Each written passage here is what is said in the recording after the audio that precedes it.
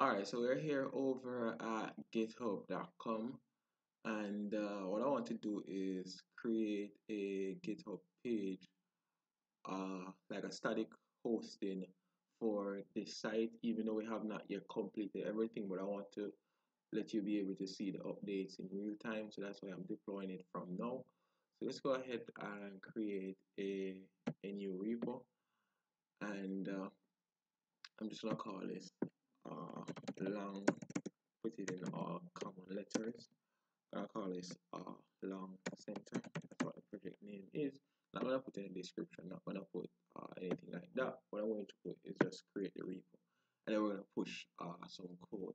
And the way that this works is basically it will be able to, you can view this thing, but it's only for static sites alone. I already have one, which I think is at fresh items, and I'm gonna change its name eventually. I just don't know what to change it to as yet. I think it's fresh im dot github dot yeah slash no, I don't remember what it is. Let's get up over here and see. I'm gonna duplicate this. I don't remember what it was, but I know it's Fedorae Services Bank or something like that. So if we come here, go back to default, I think this may be it. Oh, so I think what it is this here, right here. So it's the username at GitHub .io. So that's what it is. And this was this was a final project that I did, and this was Vue, just the same. So you can see the Vue is picking up here. This was just a project, a minor project that I did earlier when I just started using Vuejs. I just deployed it on here and left it up here just like that. That's pretty much it. So we have our repo created. The funny thing, I don't think you'll be able to see this just yet because it takes a while to load up. You may have to pause the video and then pause the recording and get back to it to show you that it's live. And I'll just leave the link in the description of the YouTube video.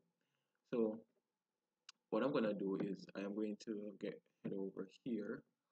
I want to show the folder structure, and but it was giving some issues the last time with the audio. I'm not sure if it'll work now, but what I'm gonna do is I'm just gonna cd into this folder here. So it's a C drive, and we should go in users, user, and then we're gonna go to download, and then we're going to go to exam slash htdocs slash view projects slash long center.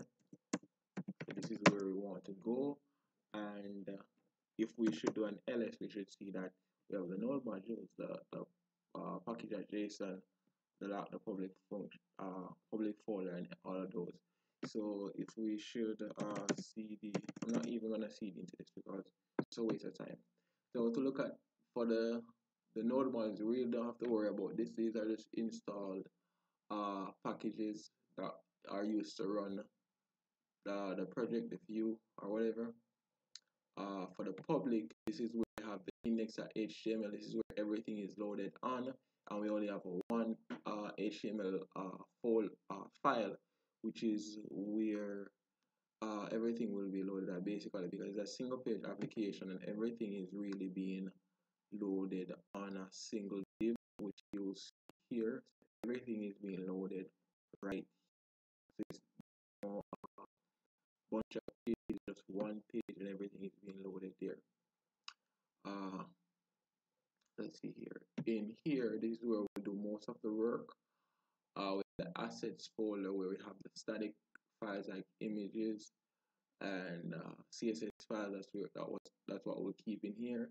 The component is in charge of parts of your views. So these are stuff that you'll put in your views. The router is basically the routes that you will be using. So for the about page we went on, we'll be looking at in there. For the store, this is where the Vuex happens. This is for the state management and stuff like that. But we don't have to. I'm not sure if we'll be using this in this project. Maybe if I feel like going a little bit advanced, and I'll use some state management here. The views, these are like the about page and the home. Pretty much obvious. The views, this is what we'll see. The app file, everything is have the router view, which I think is loading the app and not the about and the home page. We have the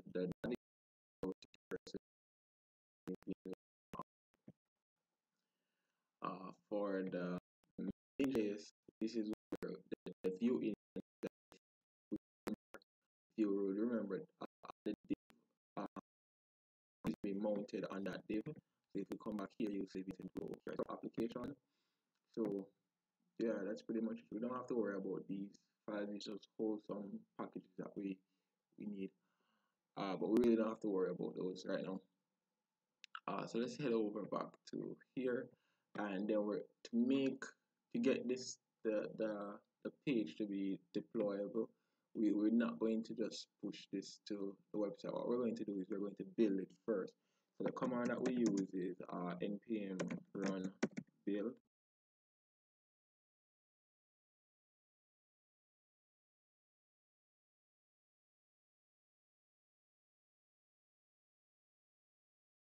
And that you'll probably see that in the package.json file. So I could go here. So we have this build function that will, and the serve is the one that we used in the last video to run the project. So we say npm run build, then we're gonna have to wait, and then it will start to load, and we'll see everything when it builds. And we should get a this file here.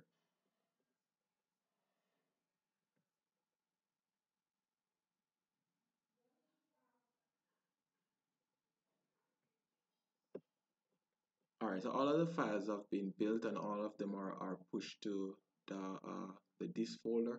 So I'm just going to, it's here, so I could just reopen this and stop. But when we reopen this thing, we at this folder, and that's where we'll be able to this that we're going to deploy. So what I'm going to do is just use the terminal and cd into this, and if we should do an ls now and list out all the folder, all we have is some CSS. We have a CSS folder, favicon, the index, and JavaScript file folder, and image folder. And these you don't really have to worry about them because you can't read them. They are compressed. So if I should open, let's say open the CSS file, which should be simple. Well, this one is kind of simple, but you can see it's really long. That's just how it looks. If I open, let's say I open one of the JavaScript files, you can't read anything that's here, but everything is compressed. It's taking some time to actually load. Yeah, look how small everything is really compressed down. So we don't really have to worry about that. However, we just know that it makes everything work, and that is all that we need to know. So to get this thing committed to our GitHub, I think I already logged in, so everything synced to GitHub already. So the first thing I would normally do is we would just run a git init, and I think it's already initialized so that you see the master here. And when that is done, so we are initializing it, we can come over here and see the instructions, and we're gonna add some files and stuff like that. So I'm going to and see git add, and I'm going to add everything. So I'm going to use a dot here to add everything into that's in the this folder. It's giving me some warning or whatever. And now I'm gonna be a little bit lazy and just copy all these. So what I'm going to do is just copy these and paste it here. And I'm gonna call this lang center. That's what name's gonna come up on the thing when we look at the repo. And here I'm just gonna use this one. So this is gonna push it to here. Now see, everything is in the mode. The mode is created for everything. Let's go ahead and mode is created for everything. So let's go ahead and get the remote, add this to the origin. Then we're going to do finally, we're just gonna push this to the master origin, and this will push it to the master branch. And then when we go back to GitHub, as long as this is pushed correctly, then when we go back to GitHub, we should see all the files and stuff like that. So just wait until this thing is pushed.